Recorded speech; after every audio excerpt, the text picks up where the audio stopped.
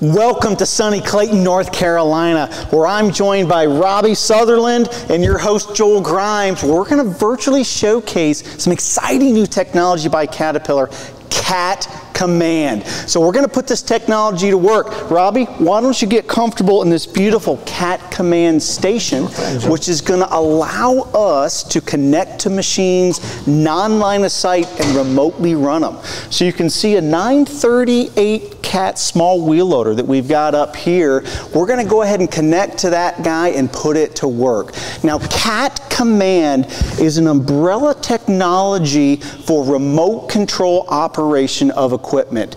Command for loading, command for dozing, command for excavating. A range of Caterpillar products are going to come online, all of which are going to be able to be run from this universal operating station, or Cat Command station.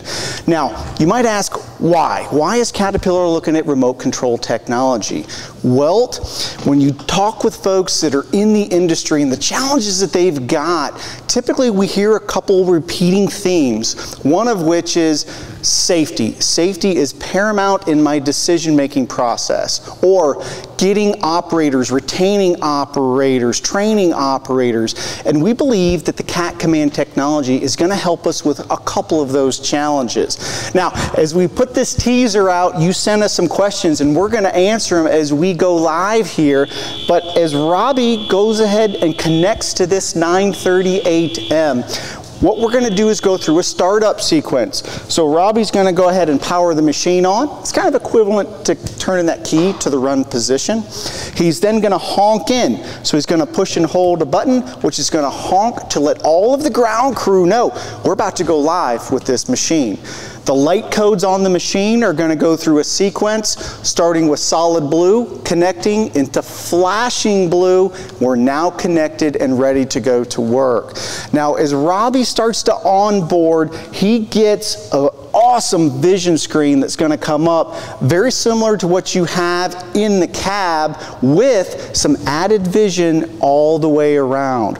Now, a couple of the questions that you guys have asked us online is, hey, how do I get that seat of the pants feel back if I'm sitting in a remote station? And Robbie, how would you respond to that question? Well, the simple answer, Joel, is you don't get the seat of the pants feel. What you have to rely on are the automation controls here on the machine and visual cues in the area that you're working. So one of the first things you're going to do when you sit down and you start to prepare to go to work is you're going to go and you're going to go in and you're going to set your kick outs. So we're going to set our tilt kick out, we're going to set our raise kick out, and our lower kick out. Now these are imperative that you use these because you lack depth perception and distance perception when the 2D world here. So you need to be sure that you've got your tilt, raise, and lower kick out. That way you're sure your bucket's level, you're sure you're over the height for where you're going to dump, and you're not scraping the ground when you're driving around. Now the second thing we're going to do is we're going to go in here to our settings and we're going to set our rim pull. And what we don't want to do is burn our tires up and shorten our tire life. So we're going to set that rim pull to a medium. And we know that because we're on dry concrete here. Now if we were on a wet surface, we'd probably go down a little lower, but medium seems to suit our purposes here. So we'll go ahead and set that. So it sounds like the answer is we're going to use assist type features to give us that seat of the pants feel so we can put this machine to work. That's exactly right, Joe. All right, well, should we show our audience what it means to put a Cat Command machine to work? Sure thing. All right, take the parking brake off, the hydraulic lock off, my seat right, and we're ready to go to work. So Robbie, I'll just talk through what you're doing for our online audience while you're doing it. So Robbie's looking here at this forward vision screen, and notice he's got some augmented lines. That green line is giving him a little cue on, is he going straight? Is he trending in the right direction? Now notice as he goes into reverse, he's actually got augmented lines on the rear screen showing him the width of the machine, and also distance ticks behind it, kind of 3 feet, 6 feet, 9 feet behind him. Now the other thing I want to point out is he's got almost a bird's eye view. looking all the way around this machine. So as he navigates this closed course here in Clayton, North Carolina, as he takes those hard lefts, as he takes those hard rights, he's got a field of view where he can see exactly what's going on. Arguably a field of view which is better than you actually have sitting in the cab of this 938M. Now, as he's dumped that gravel in, he's going to pop it into reverse, use his assist feature. He went back to automatic level. As he backs away and he clears the wall, he's going to trigger that float. It's going to go down and catch itself just a few inches above ground. So now Robbie, he's just concentrating on driving back to that next pass. That linkage has got a bucket this level and is floating about 2 inches above the ground. Robbie, you made that look easy. Next challenge. Why don't you put a pass in that 725 out there and let's do some real work with this Cat Command technology. Sure thing, Joe. So as Robbie plunges on in there, you can see he lifts to set his tires. He racked on in. That's an impressive looking bucket. And he's going to do a hard turn as he approaches this 725. Now again, notice the field of view that he's got all the way around this machine so he can see what's going on.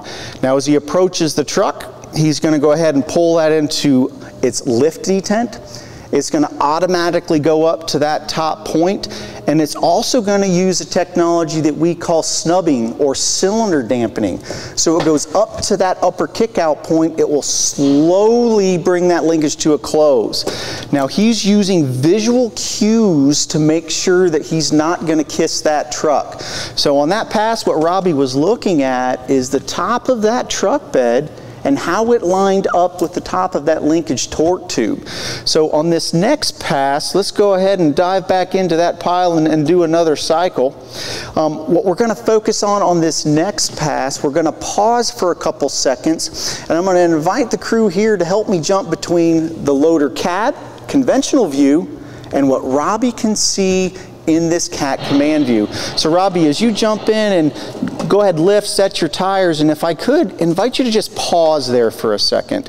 Now, if we're looking at the Cat Command views to start with, what I want to point out is look how good Robbie's viewpoint is of the tires, of the bucket corners. He's got this commanding view top down because that forward-facing camera is actually way up on top of the cab looking down. So it's almost like he's 2 foot higher in the cab.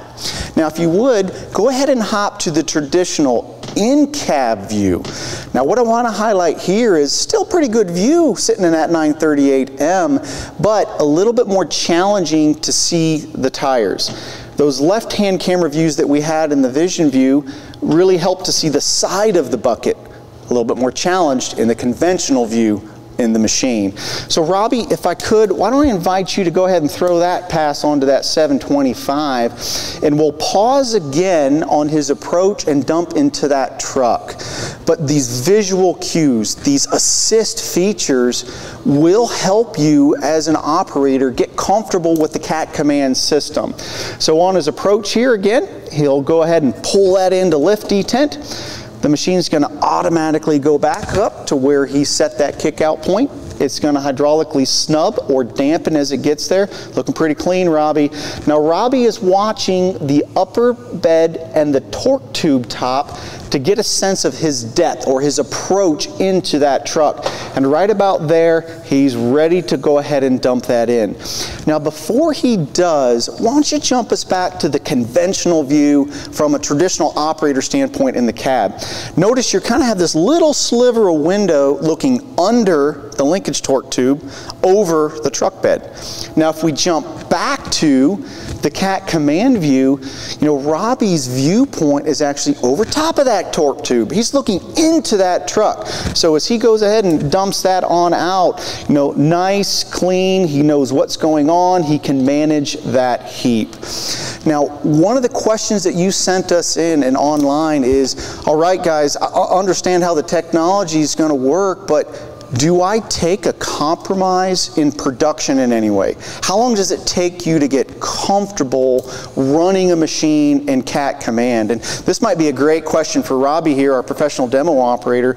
Robbie, how long from the first time you saw CAT Command to running it proficiently did you say it was? Well, typically what we found is it takes about a day to get somewhat proficient at it, to kind of feel like you know what you're doing. And then I'd say about 40 hours of operation on the machine to start to get proficient to what you once were sitting in the actual seat. So about 40 hours until you're there. And then I can tell you too, from the time I spent, those first 40 hours kind of mentally taxing as you're thinking through what is that sequence of events, getting that muscle memory. But physically, at the end of the day, you feel pretty good because you're not getting beat up. Now, Robbie, if I were to ask you, do you think you take a reduction in total productivity after you learn how to run the machine, or can you get back to that same rate? I think you can get back pretty close to the same rate, and then with time savings from not having to go out to the field, not climbing up and off the machine, not having to get off the machine and go to lunch when you break areas down the hall, I think your production rate's going to be actually higher. Yeah, that's awesome. You know, sitting here in a command station, you know, the restroom's right there. Maybe the microwave to warm up your lunch is right there. The coffee maker's right there. Get up and take a short walk, but you can get back to work pretty quickly. That traveling to and from the job site, it's almost eliminated with this technology. That's right. Now, another question you sent in, you might be wondering, you know, where does this apply? What does this mean to me in my business? Where does CAT Command make sense? And we see two key arenas where CAT Command really makes sense. The first, taking an operator like Robbie and taking him out of the machine, which might be working in hazardous environments. Maybe it's an environmental hazard like battery recycling or industrial waste or steel dust, those types, nuclear plant cleanup, those type of environments where it's safer to pull the operator out. But the other is efficiency of operator. And this one's really intriguing because Robbie can traverse geography at the push of a button. This machine and this CAT Command station can be on opposite sides of the world. And as long as the site communications piece is quick enough, you can connect and go to work. So the idea of an operator traversing time zones or hopping from site to site to site, wherever the work might be, is a really intriguing one. So if you pause and think about that, you know, concrete batch plants, which maybe have sites every 30, 40 miles, and that workload has different peaks and valleys throughout the day, an operator could hop between multiple sites to do that work. Agriculture, often in more remote type areas where maybe it's difficult to get operators on farm. Could these command stations be in more urban areas where there's a workforce that could join and go at on-farm work?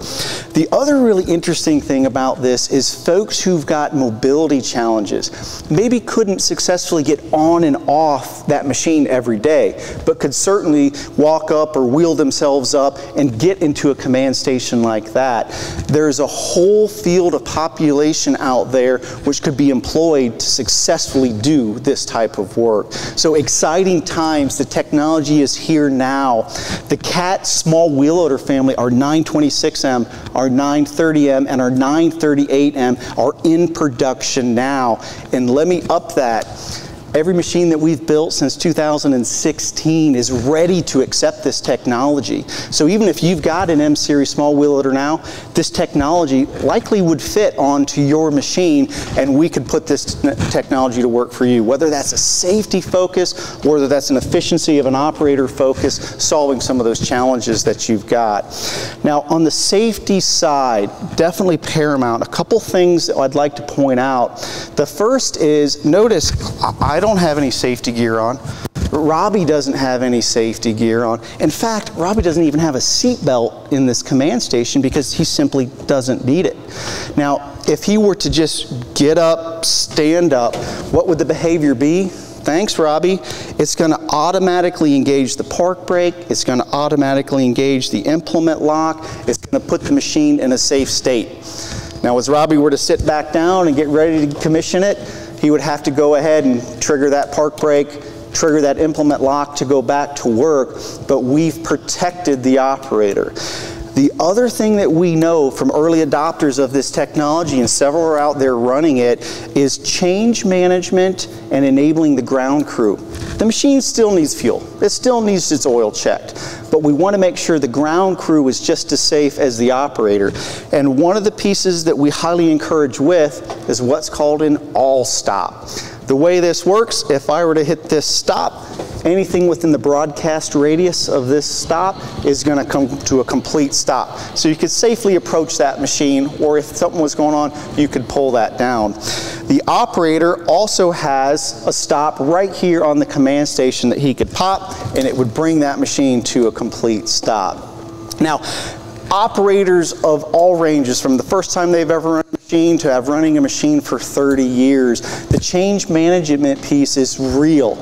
And bringing operators into the command station, showing them those assist features, getting in through that learning curve, we find that we've been able to appeal to that full gamut of operators that are out there. So thank you all for sending us your questions. Exciting times, proud to be part of the Caterpillar team that has brought this to production. We certainly invite you, if you've got questions or want to learn more about CAT Command, or even reach out to your dealer and come visit us here in Clayton, North Carolina, we would love to host you. So get out there, contact your CAT dealers and learn more about this exciting new technology, CAT Command and Command for Loading.